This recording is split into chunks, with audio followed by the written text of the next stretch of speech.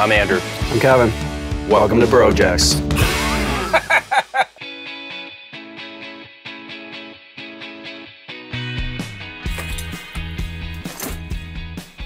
We've been using my mom's new bunkie as a pseudo workshop for the last couple of years. It's just jam full of tools, it doesn't work, and she wants it back. I cannot deal with this anymore.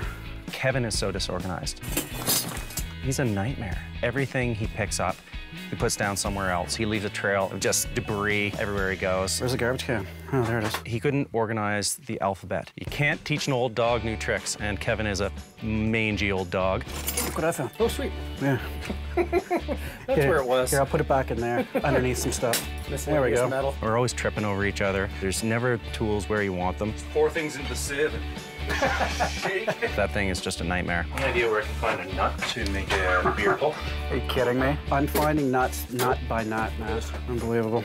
We've also been working on our driveway, dropping nails, dropping screws, and the cleanup just takes so long. That's why I really want to get organized. I can maybe spend 10 minutes in here before I boil over and I have to leave, calm down, and then come back in. We need to get organized. Hey, pulleys. Nice. Right where I left them. The red cup system. I was thinking one locker for you, one locker for me. Keep your stink out of my locker. Made a little dolly cart for it. We'll be able to move it around, so we'll always have our stuff with us out on the deck. Skateboard. Nice. Ollie. The lockers are gonna go on either end, and it's gonna be straddled by a bench. This is just a little frame with some plywood on it. It's gonna be our tabletop. Right on this side. Just tell me when. Is it good? Sure. These are his and hers toolboxes. Hers. His. I'm taking this locker. You took the clean one. Andrew loves this project because he spent so much time in lockers in high school. You should tell that joke a few more times. I know. Old school lockers, but I think they're gonna be great for keeping ourselves organized. We're already messed up.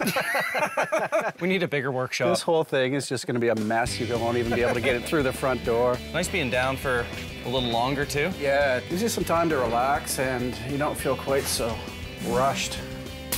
You know what else we should do? Put a coffee maker in here. First aid. What happens if you cut off your arm down here? 911 doesn't work. If you cut your arm off, don't worry about it. Take the rest of your life to relax.